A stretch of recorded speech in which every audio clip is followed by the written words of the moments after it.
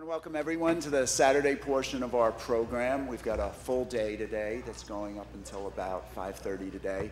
We're going to start out with a panel with Brian, Joe, and Bill. I don't think we need any more introduction. Everyone's become familiar with them over the last couple of days and obviously knows them. So that's our first panel.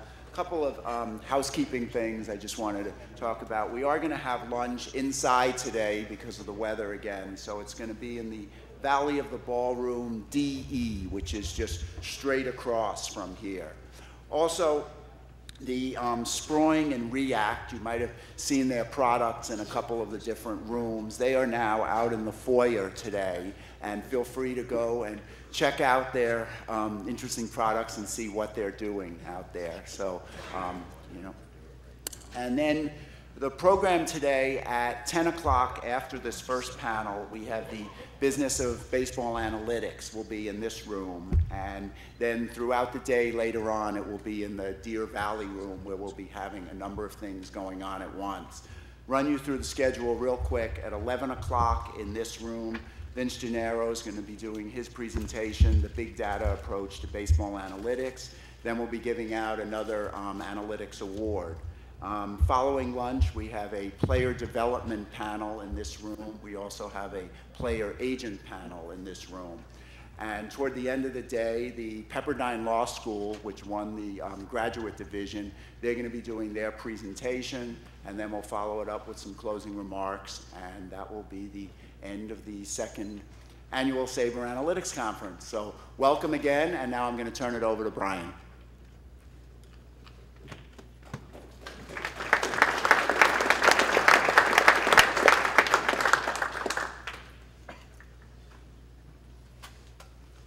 You know, it is true, we get used to being here already in the last couple of days, so we're just kind of, you know, here, and you get used to just being in the presence of all the people that are here, and, you know, you have to stop yourself, and I had to stop myself even last night as I was thinking the same thing as Mark is thinking, that, you know, should I even, you know, write an introduction and that sort of thing, and I think you have to sometimes stop and realize where you are and treasure this moment. As I thought last night, I have the chance to talk to Bill and Joe on a panel. What an opportunity, and I don't want to pass up on that opportunity and try to mine the most that I can out of brilliant minds for everybody that's here.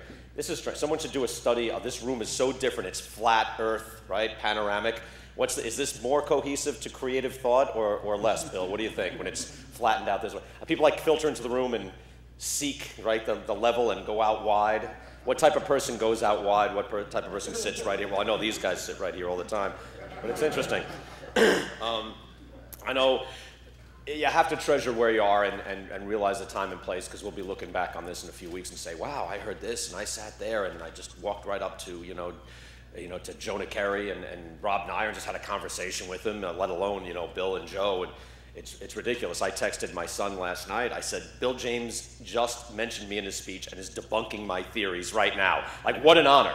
The fact that he would, you know, you would even take the time to shoot down some of my thoughts, which I do take a few issues, sir, in a few moments. Anyway, I'll question you, but let me bring them up right now. First, my thanks to Vince Gennaro and Mark Appelman. It's my first SABR function. I've been very remiss. I should be a much better card-carrying member of the organization in the future, and I will be. But let's hear it for Vince and Mark, just for putting on a great event.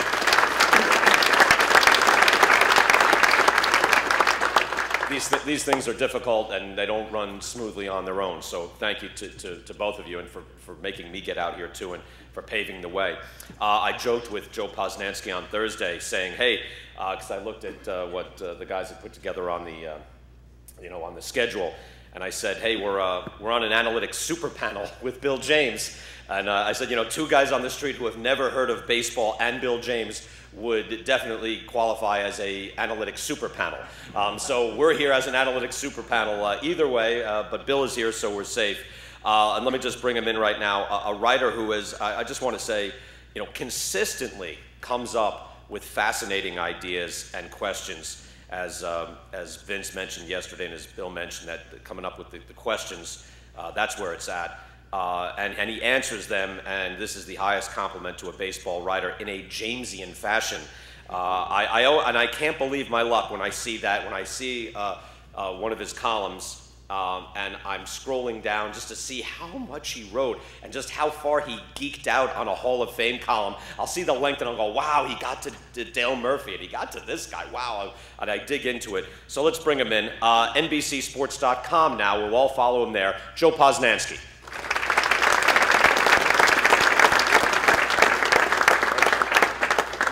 And again, quite simply, one of the most influential thinkers in the history of baseball, it needs to be said. And the question was put to him yesterday, and I'll answer it. Of course he should be in the Baseball Hall of Fame, inducted into the Baseball Hall of Fame. It's terrific to have him here and just to be able to interact where he's on a panel where you can just ask a question and shoot something out here. It's a great opportunity. He's able to sign autographs and sign books for people. It's terrific to have him here, and I hope he's out here doing these sorts of things and being as accessible, because it's not easy to do. His independent thought, has been and continues to be an inspiration, and he should know that. Ladies and gentlemen, Bill James.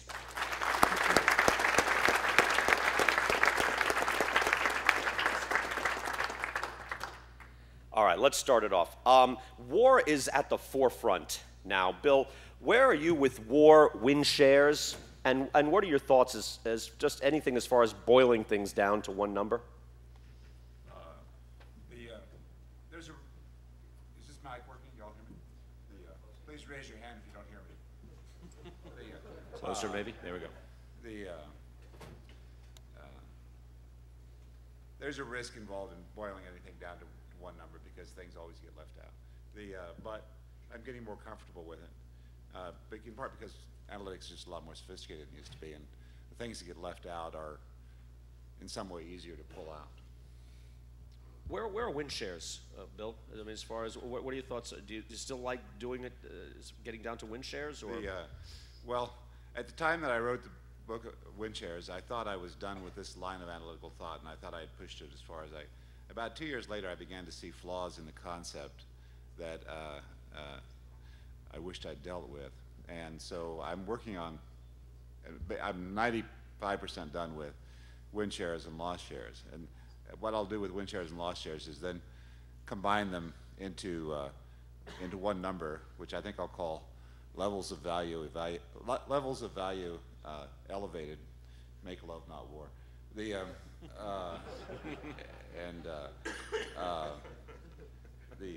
But anyway, I'm going to come out within a couple of years with a system of win shares and loss shares, and then you can state value in one number based on those. Joe, where are you on all this one number? Well, I think that there's so many advantages to having one number. I mean, it doesn't have to be the end of where you go, but if you wanted to just look and see who are the best 50 players of the last 50 years, and you just wanted to just go by WAR, that's probably going to give you pretty close to the best 50 players over the last 50 years. I mean, there's going to be some variance, obviously, but you're at least getting a starting point. And then you can start really doing the work. I mean, I don't like using WAR in a way to say, okay, this guy had a 6.4 WAR last year, and this guy had a 6.2 WAR last year, so this guy was better. I don't think it comes down to that, but I think it's a great starting point. I use it all the time to try to just kind of narrow lists and get definitions, and I think it's very good. Yeah, yesterday I couldn't have watching the U.S. versus Mexico. I walk in with Dave Cameron, and the first thing I see, I look up and I see Rollins lead off, Brandon Phillips second, and I'm thinking, there's Joe Mauer, right, with a 416 on base last year. There's David Wright with a 391 on base last year. And here's United States baseball batting the speedy shortstop leadoff and the gritty bat control second baseman second. Is this as far as we've gone, Bill? I mean, what are we doing? This is United States baseball with these guys 100 points less in on base batting first and second. It was quite a lineup. And I think there's a sense that I think there was a sense with the team that there was Giancarlo Stanton was hitting seventh, right?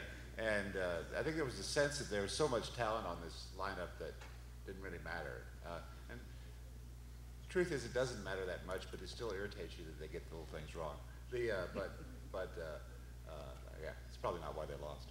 How much? Your thoughts on that, Joe? First, on seeing that, does that get your attention? Sure, it does. Sure, I think it's something. When I was on the panel last week at Sloan, at some point, one of the people on the panel said something to the effect of, well, we're at the point now where everybody in baseball understands that on-base percentage is the most important, whatever. I don't think that's true. I don't, and that's not just because I'm following the Royals. I don't think that's true. I just don't think that's true in general. I think people value on-base percentage very differently throughout baseball, and I think that a lot of the things that maybe in a certain room or a certain group is widely accepted is not necessarily. I still think, there's a lot of talk, for instance, when Andre Dawson, when he was up for the Hall of Fame, there was a lot of talk about his low on-base percentage, and there was a strong feeling, well, but at that time, nobody cared about on-base percentage. His job was not to get on base, his job was to drive in runs or whatever, which I don't entirely buy. But even if you do, I don't think it's that different now. I still think there are managers that tell you your job is not to get on base, your job is to drive in runs. So I don't know that within the game that there's any widely accepted form on a lot of these things. And I think that, there are a lot of people that would hit the speedy shortstop first and the bat handling second baseman second. The traditions of learning the game for players and managers are still very different than the traditions of learning the game for fans. So, to a degree, there's been a divergence rather than a convergence because of the research that people do, that it's like there are two tracks of learning the game now. So. Do you think that changes with guys in the dugout with iPads going in to watch their video? More and more guys are operating where that you can see the trends and what they have and what they want and what statistics they're supposed to hit. Does eventually that catch up? No. Really? I don't think so, no. Well, here's the thing, and I don't think this should be underplayed. There have been fabulous studies done about how there is no such thing in general as a hot streak, right? That because you've been hitting well the last 3 days, that doesn't mean that your chances of hitting well today is any better than it would have been. I mean, that there have been fabulous studies, basketball starting and then baseball as well. You cannot tell a player on a hot streak that that's true, right? Because the emotions that they are feeling of going out there, the ball looks like a grapefruit and it's coming in slow and I'm whacking it, everything I'm hitting is hitting hard.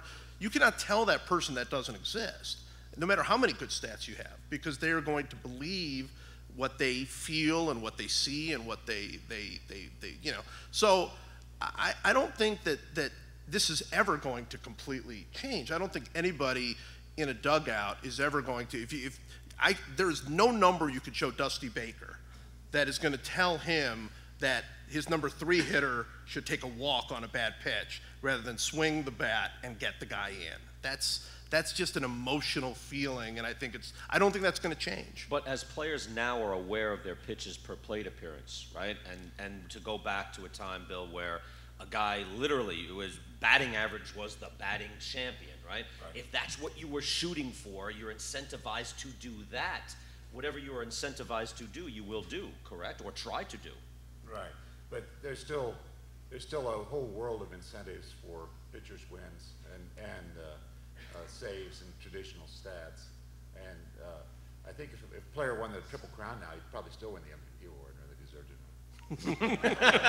That's crazy talk, Bill. That's not going to happen. You don't have to do that. No, but Matt Cain got paid. And I know when Matt Cain got his contract, someone said, boy, with a guy, I was on a radio show and someone said, do you ever think a guy with a losing record would get $100 million? And I said, I had no idea he had a losing record. Right. Or that, I didn't have it. I don't even know what his win-loss record is. But the Giants paid him. But that was traditional stats too. 200 innings a year. I mean, it was still. I don't think they looked at Matt Cain because one of the more interesting elements of Matt Cain has been that his fielding independent pitching numbers have been low because he's for whatever reason or high rather, and so it's not like they've looked at him analytically and said, Matt Cain. They paid him because he's a 200-inning pitcher and a bulldog and all of those sorts of things. But let's take the other side of that, Joe. If you go back to 1963, and I actually do go back to 1963, but Jim Bunning had a similar year. He pitched a lot of innings. He had a great strikeout-to-walk ratio, as he always did, but he had a losing record, and the Tigers traded him for a not very good outfielder. because they thought, well, it just doesn't come through in those critical moments. I mean, he was every bit as good as Matt Cain. Sure. Well, but was there a different feeling then about innings among starters? Because every starter threw bunches of innings, or they got discarded. Right. But I think. But that's true. I mean, I'm sure. I think it's changed. I mean, and I think it is going to continue to change, but very, very, very incrementally. I don't think it's going to be. I don't think we're ever going to get to the point where it's going to be, specifically data driven. I think I disagree with that. I think guys now, the new wave of the 22, 23-year-old guy who is used to having one of these in front of him that is searching for more and more information, because it's really just, the pitch FX and the heat maps and everything, they're more interested in it than I am, actually, where it's a scouting thing. And I think as you look more and you want to see, hey, where do I rank? Where do I rank? Hey, what are the numbers? What should we shoot for? I think you'll get more guys like Brandon McCarthy that will think, what are my numbers and how do I go about hitting them? I would argue that there's as much new misinformation, as many new fallacies that build up from that type of information as there is an erosion of the old ones. People still believe in the hot hitter and looking at the game through in those new ways that you mentioned is very much amenable to a whole line of new fallacies, and the new ones will develop at the same rate the old ones deteriorate. Okay. Did my dreams of a knuckleball academy take a hit yesterday with R.A. Dickey getting roughed up on an international stage? Just wait till Stephen Wright gets ready. Bill, I thought Bill made some really good points. I still think there should be a baseball knuckleball academy. I think some of those things that Bill talked about that are incrementally challenging would not be as challenging if they were doing it in an enclosed environment where you had specialist catchers and specialist coaches and all of that. I don't know how that works within the confines of baseball. Like, I don't know that one team would be able to do a baseball academy for knuckleballers. But I think there should be a school, a knuckleball school. And especially because you don't have to be 23 to peak as a knuckleballer, or 25. I mean, you can peak as a knuckleballer later. So I do wonder if, there's scouting schools, umpire schools, why there isn't a knuckleball school. Well, how many guys are there in the room who think they could be a major league knuckleball pitcher? I've always believed that. I've always believed that. Wouldn't you train, Bill, catchers, though, too? So there wouldn't be enough catchers. Right. If you had an academy, if you institutionalized it, you'd have catchers. Right. I think that may be the way to do it. Right. I think that might actually happen. That you overcome all of those little problems by not trying. I think all the problems I was describing are the things that happen when you're trying to develop a pitcher in a minor league setting. So it might be that you just have to say, okay, we can't use the minor league setting to develop these pitchers, so we have to do something entirely different. Right. In a lot of ways, the minor league development system is sort of archaic anyway. So. How so? Well, a lot of time and effort is devoted to travel, bus rides, and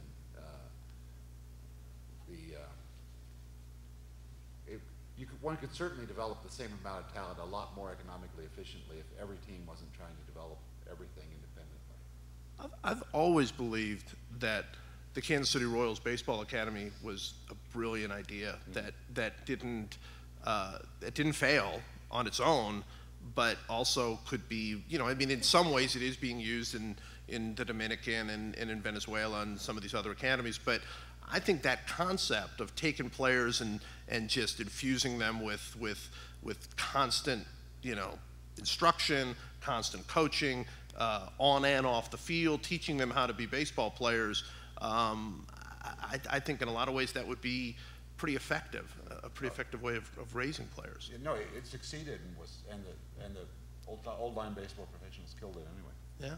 So what's the best way of developing players in a minor league system, Bill? Well, I probably accidentally started a wide-ranging discussion there that I can't follow through on, but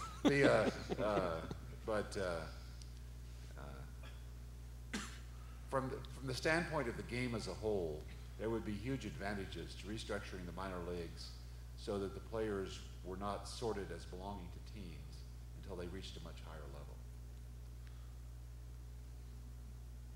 Okay, then how would they be divvied up? Draft after? Sure. Suppose that you had more or less the same assortment of leagues that we have now, but players did not belong to a team until they reached a certain. Most players, I mean, quite exceptional talent. You're never going to get the major league teams to back off drafting the first round draft picks and controlling that from an early age. But most of the players could be just competing, trying to move up the ladder, and then when you get 1 or 2 years away, then there's a draft and you go up to a 40-man roster somewhere. There are a lot of advantages to working it that way. For one thing, you wouldn't have teams constantly messing with minor league rosters for the needs of the major league team, so that the minor league teams the rosters would have more integrity, and it would be easier for a minor league team to sell its product to the public because you're not losing your star second baseman in the middle of the season because the double-A second baseman in the organization gets hurt and they need him up a level. What do you think, Joe? Well, I think it would be fascinating.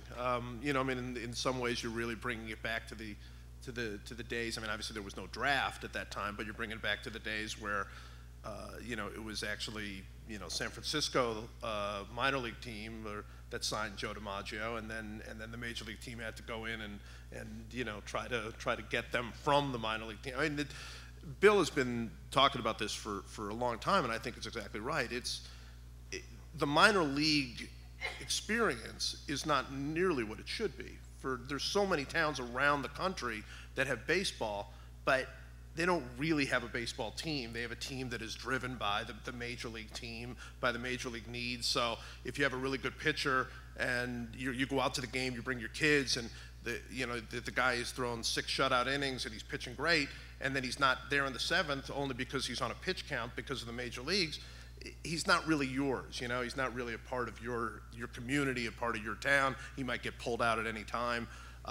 It would be better for baseball if there was great connection to teams in all of the, not just in Cleveland and New York and Chicago, but in Des Moines and Omaha and Austin, if there was that same connection to those teams. The system that develops when each individual follows his selfish needs is often an inefficient system. And this is just another example of it. The system that develops as a consequence of each team trying to fully develop all of their own talent is in many ways it's parallel to the system that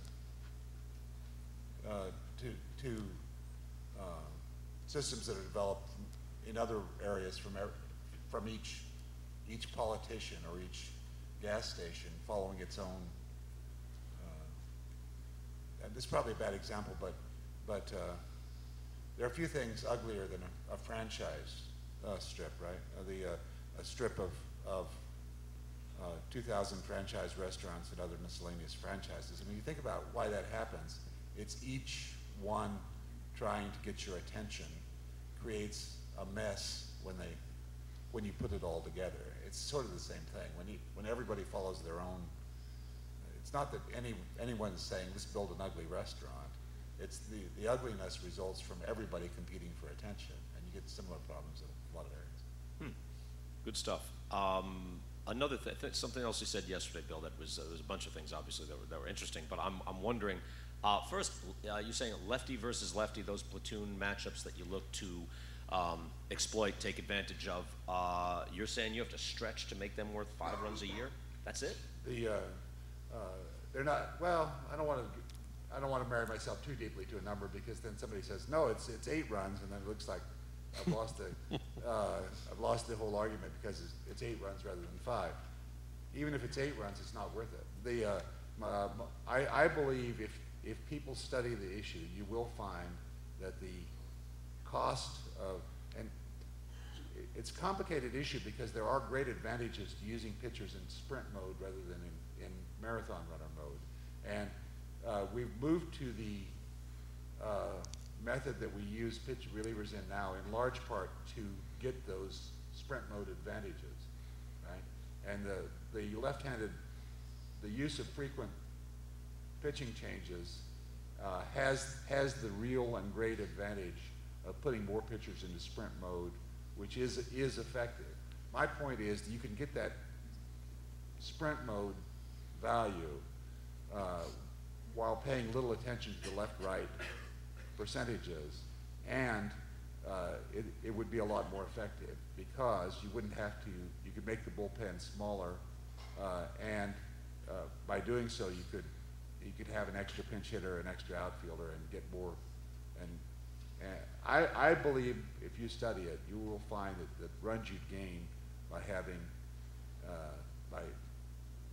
I believe you'd find that the runs teams save by making 200 lefty-to-lefty switches a year don't begin to justify, and they're nowhere near justifying, the cost of of losing utility infielders, losing.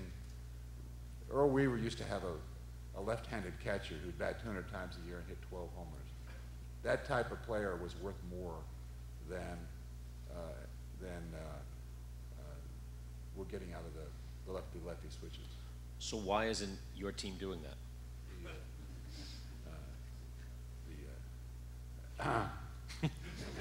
There you go.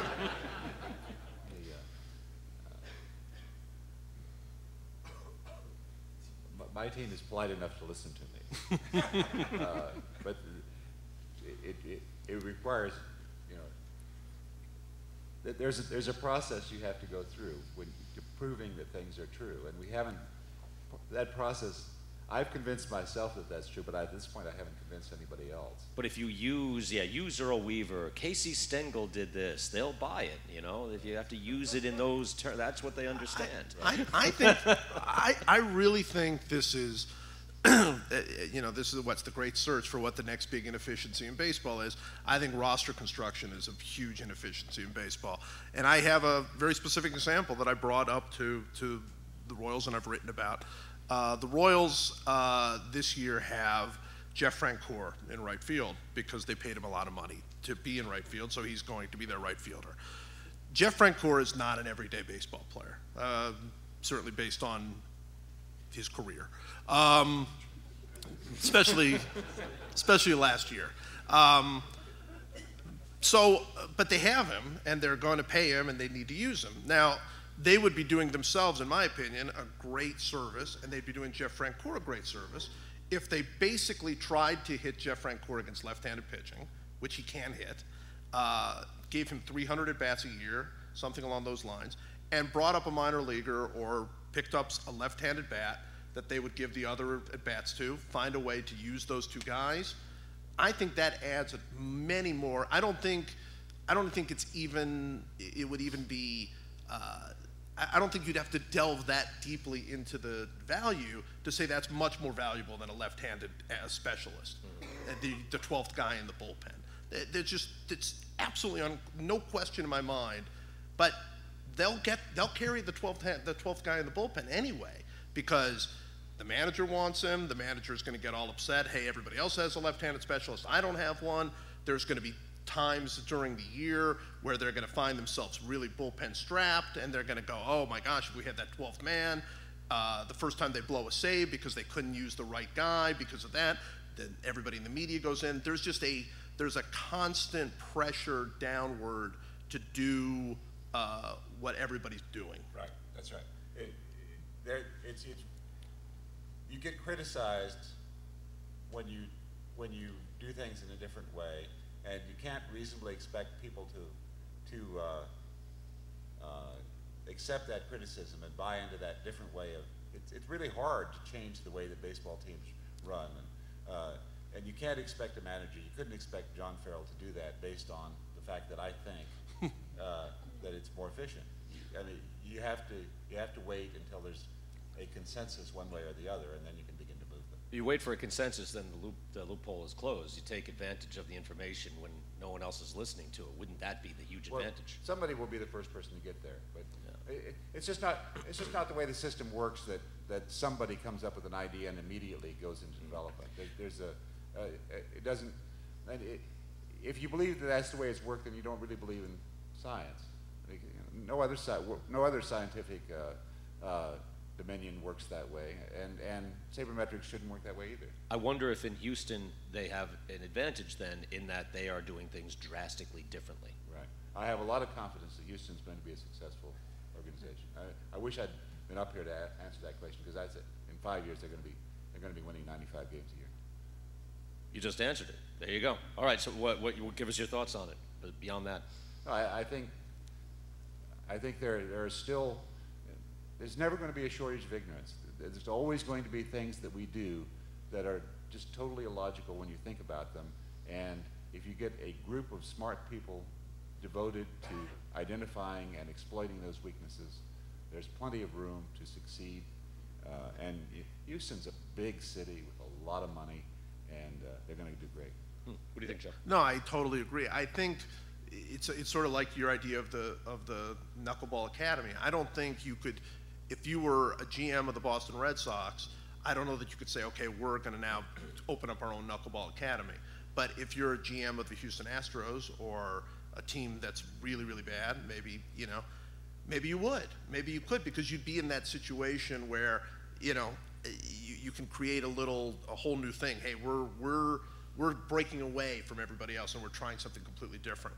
And that's what they're doing, and I think that puts you in the best position and best situation to deal with all of that downward pressure that we're talking about. I think it puts them in a situation to try a lot of different things, and I think they've got a tremendous number of smart people, and I think they have they're separated enough, and everybody's expectations of them is so low that I think they're in a great position to stay with it and try these things, and I agree with Bill. I think they're going to be a very good team. Wow. Yeah, I set the over/under at 90, and so you're going over. I'm going over. That's interesting. That's right. Excellent. As I'm sitting on these panels and I'm thinking of different things, and I don't know why it popped into my head as I was talking, to our GM panel, but it suddenly hit me. Yeah, why are we managing the way we've managed all these years? And it's in my mind because I talked to the Rockies GM, Bill Guyvette. He had an office in the clubhouse. They actually asked me on MLB Tonight to come out and advocate for that, because Mitch Williams and Joe McGrain shockingly did not want the GM in the clubhouse, even though Joe McGrain didn't realize his GM was in the clubhouse. It was Whitey Herzog. But anyway, so why not? Wouldn't you want? I mean, I like, at my office, the CEO actually wanders around and talks baseball with us. It's a good thing. Why wouldn't you want the GM there? In other words, what's the front office manager of the future, and don't you lose that barrier, and maybe the manager isn't one guy? You need a couple. It's an enormous job. You have a couple of guys, so maybe wade into that. What is the integration of front office manager, and how would a progressive team handle that? The risk is that you undercut the manager by giving the players a very direct pipeline above. The risk is that you can weaken the manager's position at a time when you need the manager's position to be stronger. And I would, if I was making a decision totally on my own, I think I'd honor that risk.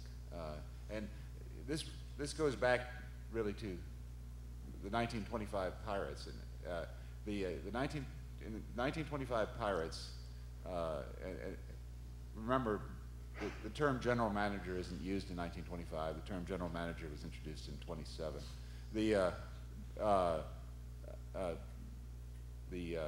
Branch Rickey is just developing the modern front office in St. Louis.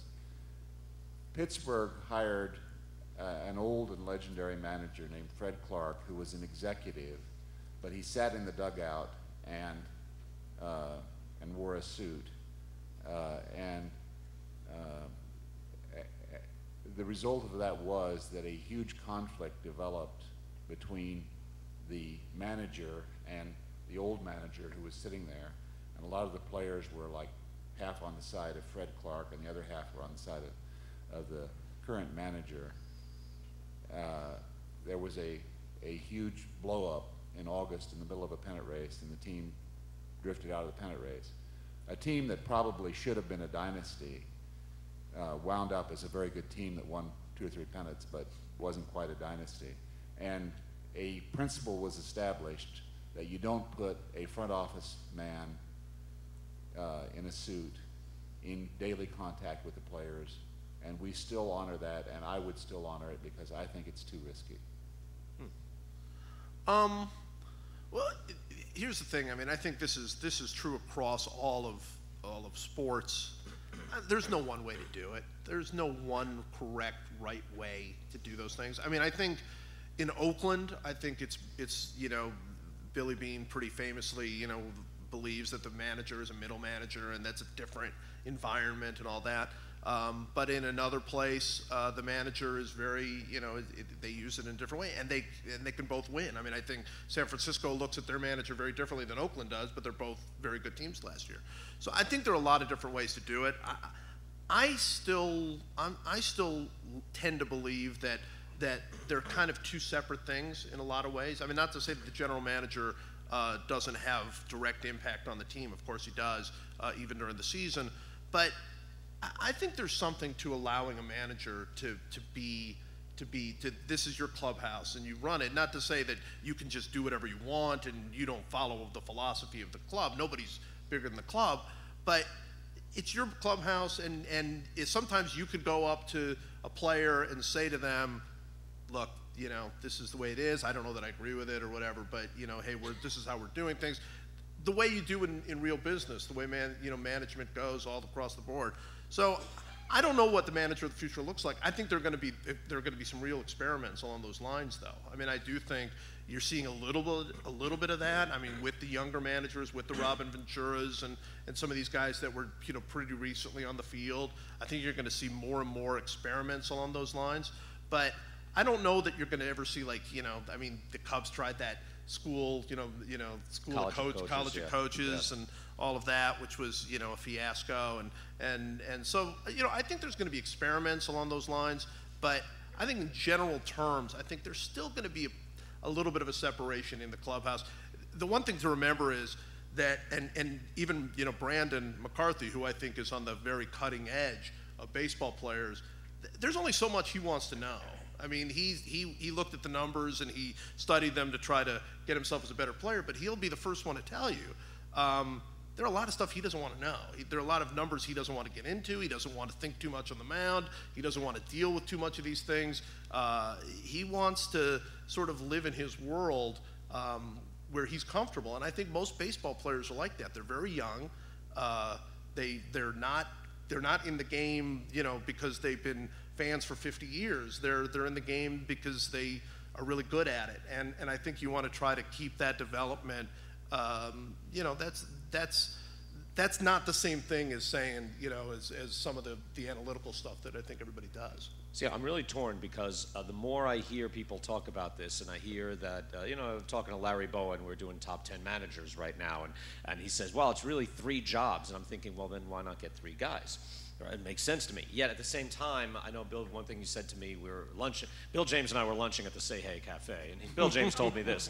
I like dropping that in now and then. But we were sitting there, and you said, because now everything I know I'm advocating is, hey, get bigger, get more of a system, get more of a machine in place, but an intelligent machine. And yet, most of the great things we see come from the vision of one person who has the power to actually put it through.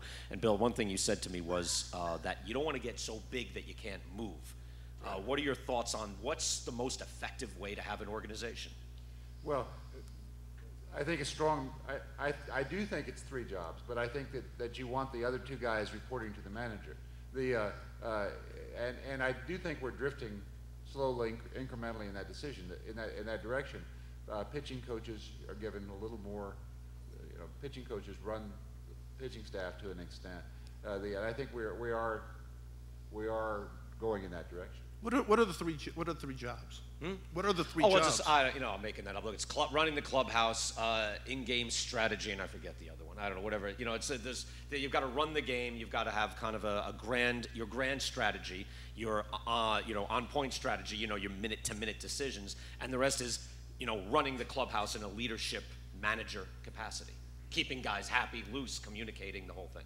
I see that, but I mean, that's and dealing with the media. That's the other one. Well, and this is my point. I mean, I could say my job is three jobs. I write, and then I send it in, and then I listen to the editor. So, it's three jobs, but you can't have, the manager has to deal with the media, right? He can't say, okay, well, we'll just have a media person go in there and do that. I mean, you could, but you would be losing a lot of, your connection to the fans and connection to I think it's way too much for one guy. It's way too much for one guy. But I just don't see, how would you split it up?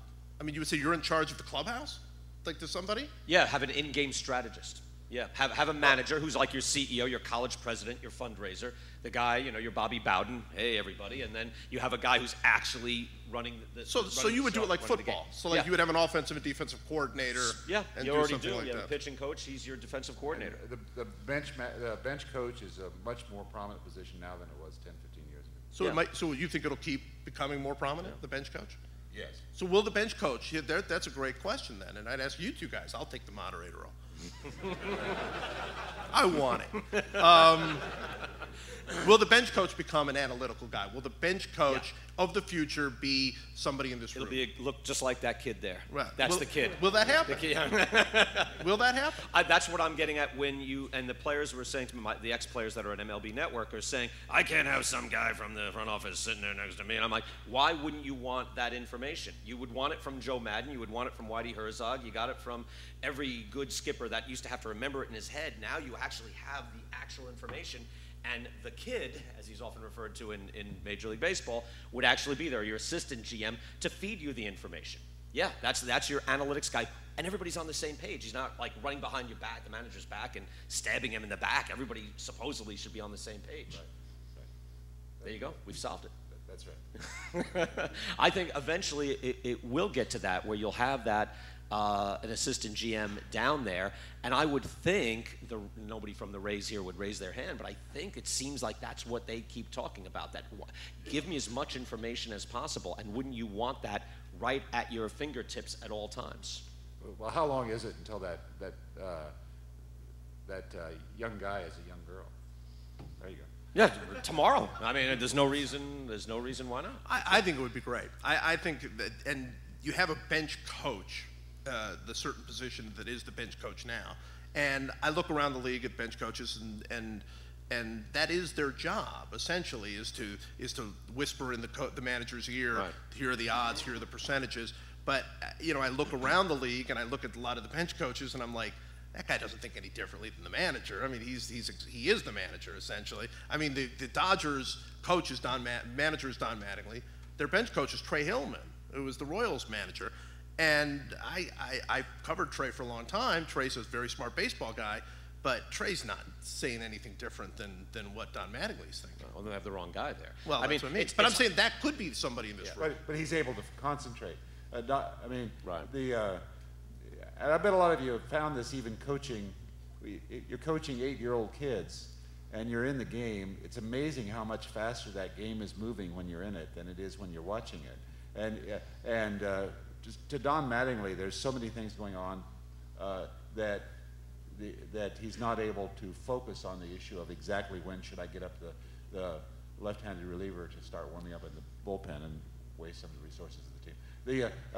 And getting somebody who can concentrate on when you do want to make that illogical move it's not that he's smarter than the other guy. It's just that you need somebody who can concentrate on it. But he should be smarter than the other guy. I'm just saying that there should, if you're doing that, that's exactly, I totally agree with all of that. And I think then that person should be a fully trained bench manager, a fully trained, not a former Absolutely. player necessarily, but like I say, somebody who's fully trained in, hey, it's time for you to get that. You see this in college basketball all the time. Like you have these great college basketball coaches, but it's always the third guy down that goes, coach, he's got 3 fouls. You know, I mean, because they can't follow that. You know, they can't follow all of that. Because even a smart manager is concentrating on other things, where the other guy can be without the pressure of the moment to moment. You start thinking 6th, 7th, 8th inning. What are we going to do? How does he feel? Did he have the flu today? Did he wake up late? Did he get here late? How is he throwing? When is the last time he threw? How many pitches did he throw? And that, I'm saying it's too much for one guy. Right. Too much. Hey, I can hear you broadcasting a game in the future. Yeah, the new bench coach has graduated the Stratomatic Academy. What if champion 12 straight seasons? Maybe we will. All right, I'll try to get some questions here in a second. Let me, though, I'd be remiss if I didn't bring up what is going to happen in the next few years with the Hall of Fame and the voting and the backlog and all of that. We've written a lot. I know we've done a ton of it, but I want to get your thoughts, especially given all the big names that are coming and how that will be dealt with. What do you think happens, Bill? We're heading into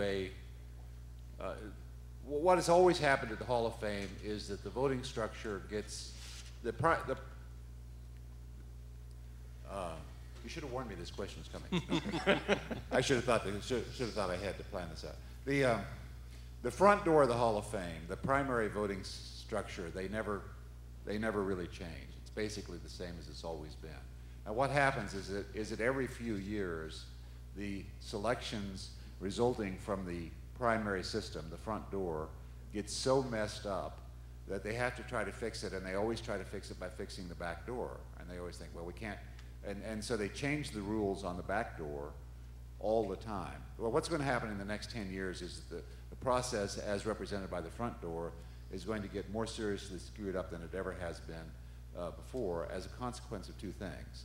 One is the steroids debate and the lack of clear thinking about that issue, and the other is the delayed effects of expansion.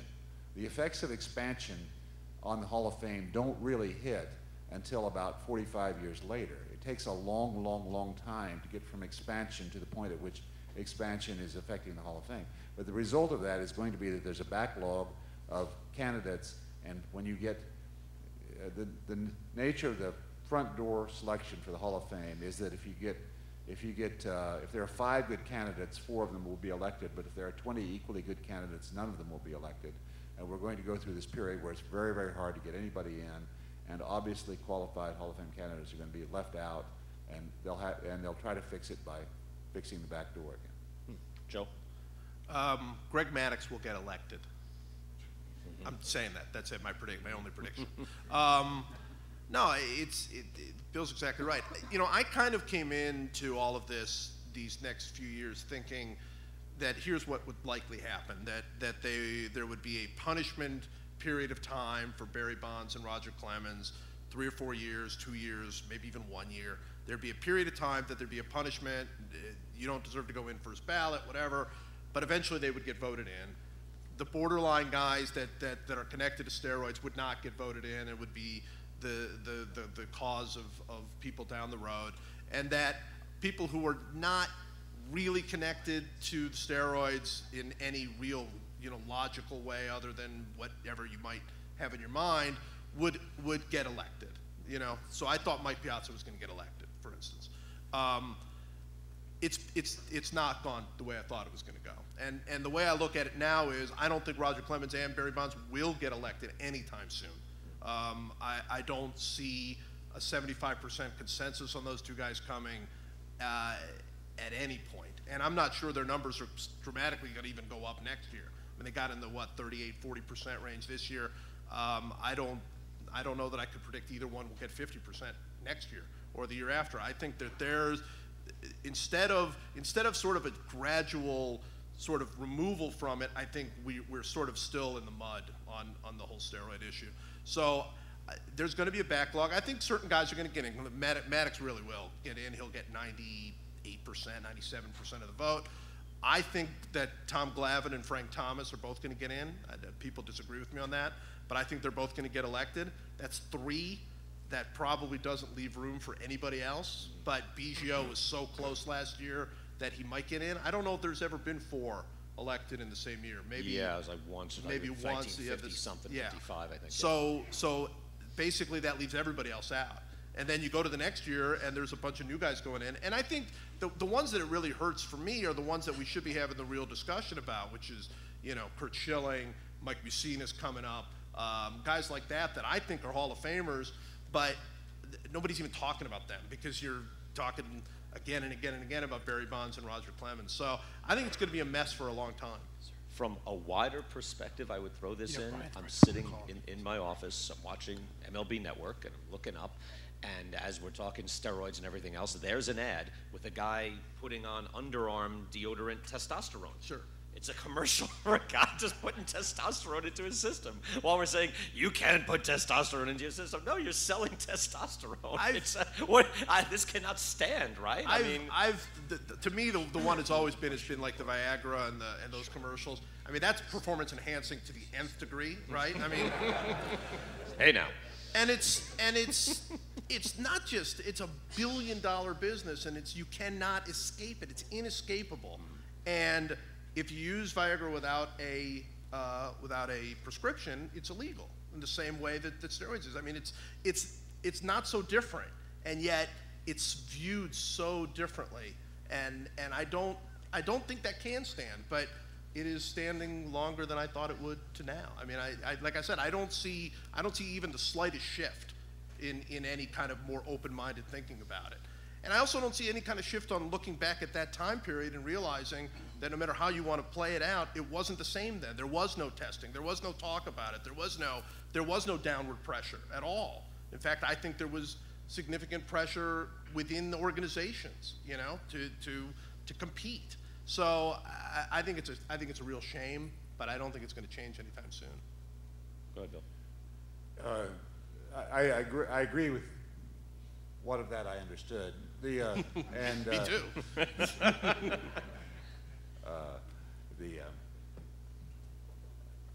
But it may be that we can't reach the point of rethinking this until we've ground all of the steroids out of the game. I mean, when we reach a point, and the steroids are 99% gone from baseball, but there's going to be something else, and there's going to be some other, and we have to reach a sort of point of closure with that argument before we're able to get past the self-righteousness and the pretense that so far has dominated the steroids and Hall of Fame discussion. You think only 1% of players are using steroids now? Less than 1%. Really? Yeah. Wow. It's gone. They're gone. They're gone? The testing pretty much works. Joe? Bill's in baseball. I don't know if you knew this, Bill. So I trust every single thing Bill ever says. I don't know if it's 1%. I think that there.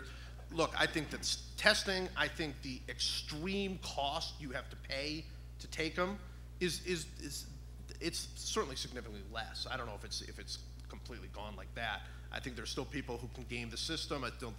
There's still people that are going to cheat and going to get away with it, whatever. But there's a huge cost now, which there wasn't in 1999. There's a huge opportunity and incentive to use and get in and get paid. Right. Well, there are people doing other things. I mean, there are lots of. I mean, the big thing now is testosterone injections.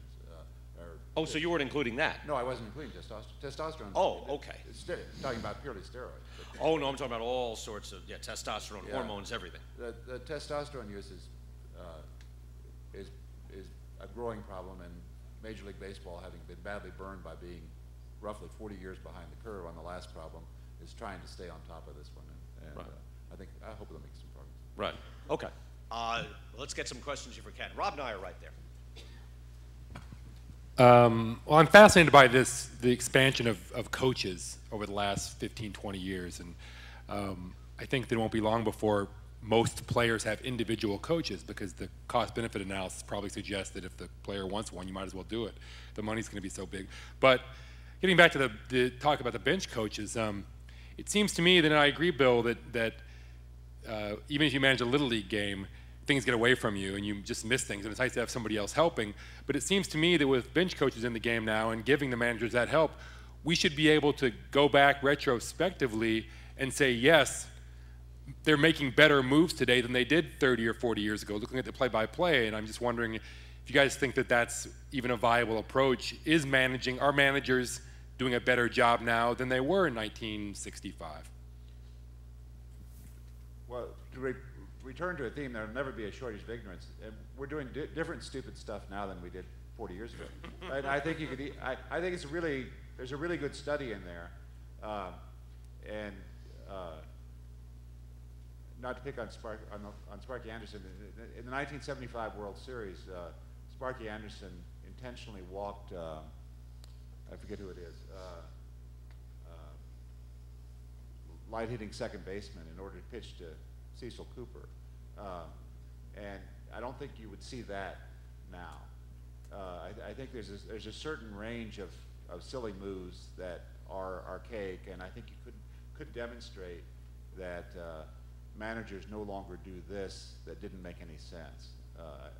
I think there's not one good study, but really a lot of really good studies that you could do showing situations in which managers bunted totally irrationally and probably cost their teams the pennant or World Series.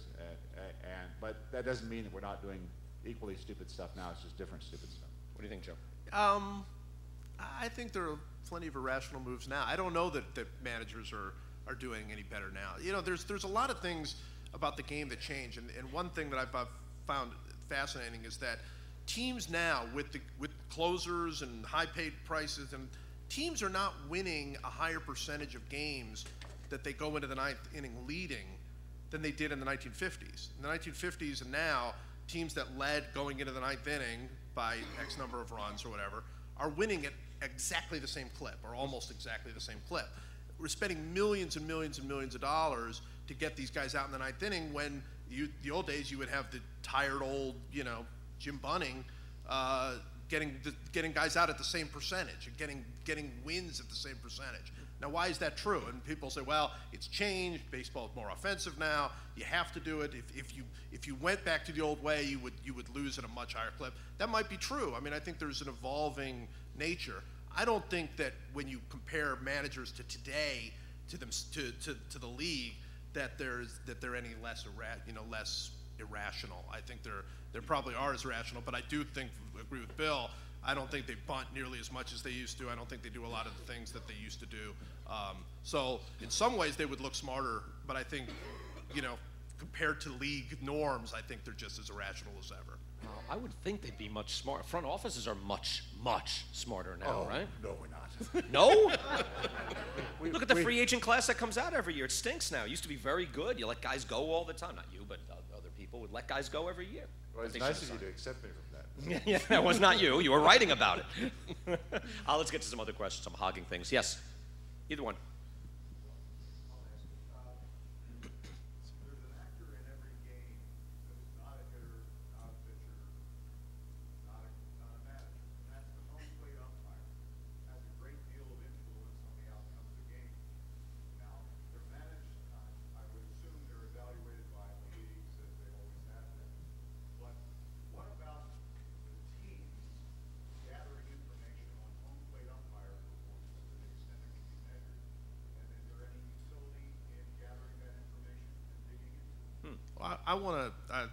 Glad you asked the question, and I think Bill would be more specific to answer that. But I did want to bring up a Bill James idea that I think has great merit, and one that I think we should see down the road. They're getting so much better, as far as using various camera angles and everything to determine what a batter's strike zone is, and obviously we see it on TV with the various strike zones. I think there has to become a time where home plate umpires will be wearing an earpiece that they'll have on that will beep when a strike comes, and it won't be they don't have to use that, kind of the way tennis has a beep when the serve is a little bit off or a little long. You can overrule that. You don't have to.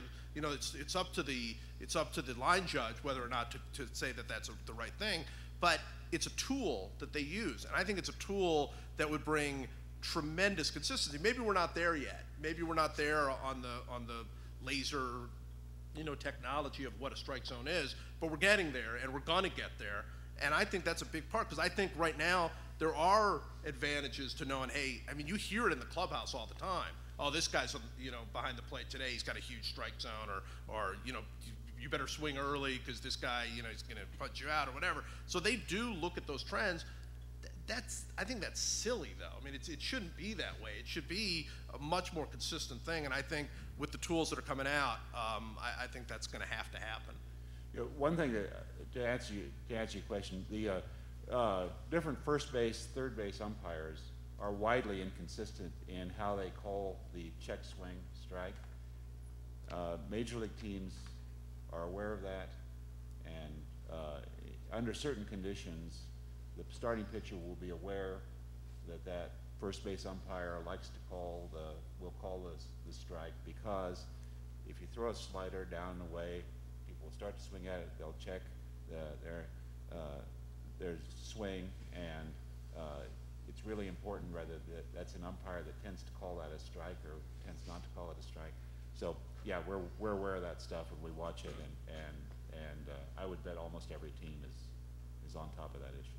There's something about that, by the way, that seems to have changed over the last couple of years, because for a while there, with the check swing, you would see that, and you still do, you'd see that angle from first base to see whether they crossed the plate, whether they broke whatever, some plane. And then, for me, it was really only like a year or two ago, everybody started talking about, no, it's all whether you had whether you intended to swing. It's like a judgment call, which to me is such a cop-out. Mm-hmm. That's like pass interference in football. It's like it's a judgment call, which means I can't ever be wrong. I think there should be a defined thing on what a check swing is. Of course, you were intended on swinging, and then you intended to not swing. Well, but what did you do? Right. But exactly. But even this is an intent, I mean, so I don't know what the full intention of swinging is, but that rule seems to me very convoluted. I want to get, is Jeff Miller here? I know who did the making intangibles tangible. I love his psychological test on every time you heard a beep. Wouldn't you just, the Pavlovian response, beep, strike, I mean, well, of course you would just automatically hear the beep and you'd react, strike. I got to be honest with you, though, that would make 95% of umpires better. So that's what you're doing. You're automating your robot umpiring. I don't think so. I think you train them to say, hey, you are doing this in a defined way. Hey, you do this. I mean, how many times do you have to talk where you have an earpiece on and somebody's talking in your ear? Yeah, all day long. Right. There you go. And it makes us crazy. Yes.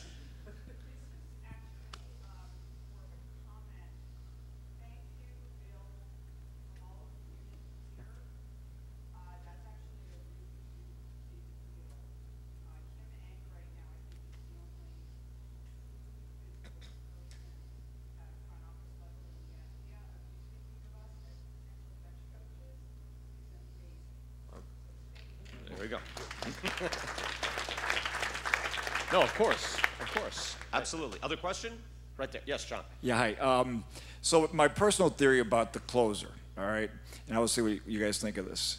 I'm sure it's been said out there also, but the closer is your best pitcher in a short term. He's been determined to be the guy that is going to get the most crucial outs in the ninth inning.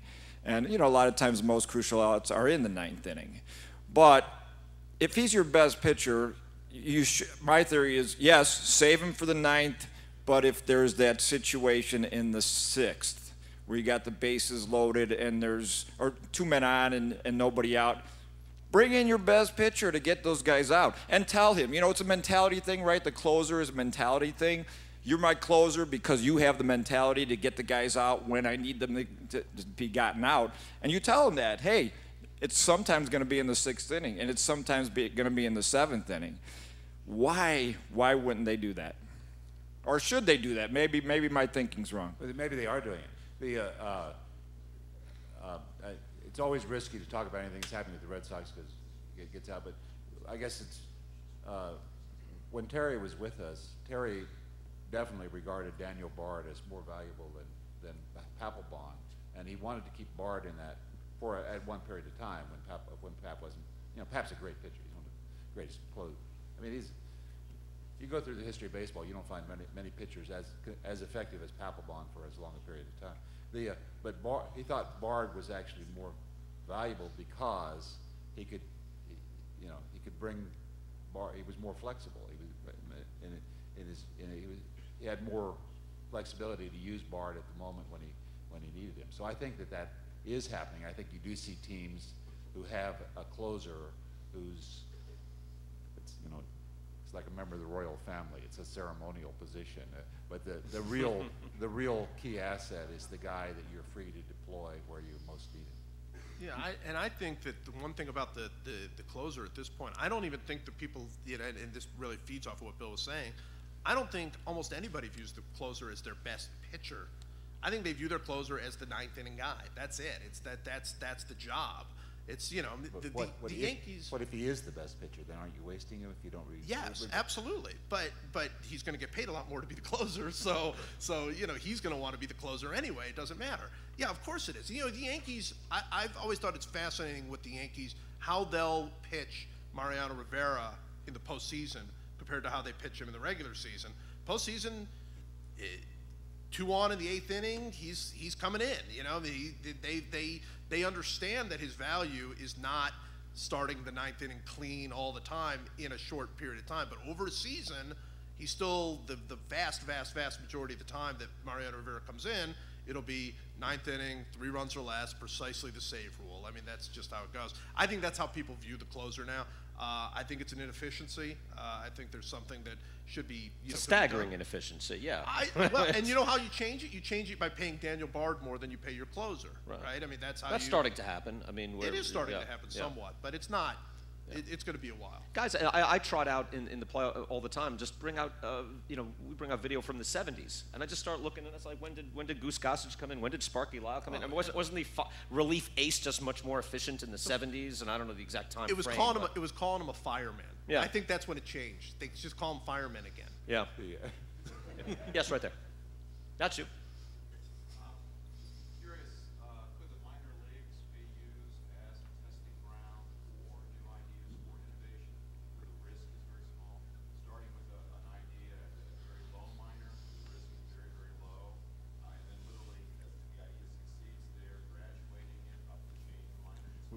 We have done that. That's been done with several innovations. Yeah. I think it's a good idea. The real issue, I think, is that winning is such a low priority for the low minor leagues and for middle minor leagues. I mean, it's some of the things we're talking about is how to squeeze more wins out of your team. I mean, teams care to an extent. They want their players to be part of a winning team, but generally speaking, they're in it for development. They're not in it for winning the first half pennant. And so I think in some ways you could try a lot of these things and it would be great, but I don't know if you would come up with a lot of answers because at the end of the day it's still about developing players and not as much about winning, which I think is a real shame for the minor leagues. And that's right. To get back to the idea I was talking about earlier, if you didn't have teams assigned to organizations earlier, you would have more freedom to get committed minor league pennant races where there's a real focus on winning. I think it's very difficult to sell a product where the players don't care about winning. And you go to minor league games and you know that there's just not that much focus on winning because things aren't done in the way they would be done if there was a big focus on winning. And it makes it very hard to sell the product. I joked about the room, and I'm going to, in sabermetric fashion now, who have I selected for questions? Only the people I see right here in this picture. Let's widen the lens. Oh, wait, I'm going to go deep. Yes, right there. Hi. I had a real bias toward this side of the room, and I apologize. Go ahead. I don't think any idea has been discussed more during the conference than this Knuckleball Academy, and I have 2 questions about that. One, do you think that we're kind of falling prey to a survivor bias because we're only seeing the very, very cream of the crop in terms of knuckleballers? I recall a number of prospects who tried to become knuckleballers and failed. And 2, isn't there a game theory aspect where hitters would start to adjust if a team was rolling out knuckleballers constantly? Wouldn't that lower the value of the academy significantly? Well, this discussion is driven by this fact that knuckleballers throughout history have always been more effective than numerous. I mean, there was one knuckleballer starting in the National League last year, and Zari Dickey. His name would be more interesting if it was Radicki, by the way. But there are a lot of years like that. There have been a lot of years where there was only one knuckleballer in the league, and it was Phil Niekro, and he was like one of the 3 best pitchers in the league. So when you have that situation where there's one subgroup is, you know, if left-handed pitchers were much more effective than right-handed pitchers, it would drive the population to more left-handed pitchers, right? When relievers are more effective than starters, it drives the game toward more use of relievers. For some reason, knuckleballers have been more effective than non-knuckleballers for a long time, and it has never driven the population toward more knuckleballers, and that creates an anomaly that we keep trying, because we're logical people, we keep trying to resolve logically, and we can't quite get there. By the way, I think both excellent points. I think you're right, and you're right. To what degree, I don't know. You know, they say Mickey Mantle threw an incredible knuckleball, right? That nobody would even play catch with him on the sideline, on the side. Wade Boggs too, right? Yeah. Lecoq. Why didn't they do that? Why didn't they? I mean, Mickey Mantle. I mean, you know, like I'm retiring, but now I'm a knuckleball pitcher. I mean, how awesome would that be? Yeah. Extremely awesome is the answer. Awesome. Yes. Let me stay on this side of the room. Yes. Yeah, right now it seems that most teams have an analytical staff. Somebody's working on numbers. My question to you is, how big of an advantage do you think a team can get moving from an average analytics staff to an elite analytics staff? I think you don't want to be behind the curve. That's as much as I can tell you. I think it's huge. I think there are huge inefficiencies in the game, and I think there always will be. And I think finding those. Now, one of the real problems is it's not like you have, like, you know, in baseball, like if you're a good team and then you have a bunch of minor leaguers and you expect them to fill in. It's not like one great idea is going to be like, well, you have 12 in reserve that you're going to be able to use later, you know. You keep trying and keep developing, and you come across things that are going to work and maybe work, and you can actually get them across to people, and you can get some consensus on them, and then you can try them. That's a very long and difficult process. I really believe this. There are brilliant people working in analytics throughout baseball right now who have come up with incredible ideas, much smarter than anything that I think is in the public domain, or at least as smart as some of the great things in the public domain.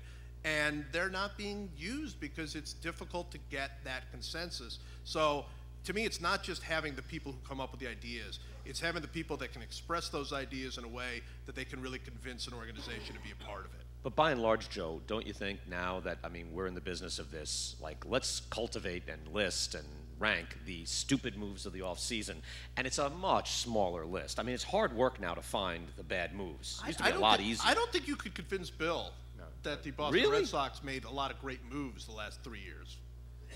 Right? Wait, what are you saying exactly? I'm saying the Boston Red Sox I happen to have made Bill a lot James of right here. He's right here. Bill's not going to disagree with me. I mean, the Boston Red Sox were the very cutting edge of technology and analytics and brilliant, and they won for consistently, and then they went through a stretch of time. Nobody could argue that Carl Crawford and John Lackey and some of these other moves were as bad as any team has made. At the time they were made, you thought did you say they were terrible at that moment they made them? They're terrible now. No, but at the moment, you can't look back 3 years when you're making them at the moment. I defended the Lackey move. I thought it made sense. I really did. It did. Some of them were terrible moves at the time we made them, yes. And we should have known better. And anyway, I think that's just a general thing. I mean, I'm sure there were probably people that when the Cubs traded Brock for Brolio said, well, at the time, it was a good move. I mean, time will determine whether or not it's a good move. I think people are making as good moves and as bad moves as they ever have. But Adrian Gonzalez is you look at the metrics where he's coming from in a pitcher's park, and he's still in his 20s, and what first basemen are getting paid. I thought that was a kill shot for the Red Sox. I thought but it didn't turn out that way. But when you're making that move, that's my point. There's some basis to make that move. But well, of course there's basis to make all those moves, but that's my point. The limitations of everything suggest that just because something makes sense doesn't mean it's a good move. Yeah. Bill is sitting here going, I'm sitting right here, you know, all right. I can't come. That's okay. Listen, this is a good TV show, huh? We could do a good show somewhere, take it on the road. Well, thank you. We've gone over, I've gotten the kill sign already, but it's been a super panel. Thanks to Joe Posnanski and, of course, Bill James. Thank you, everybody.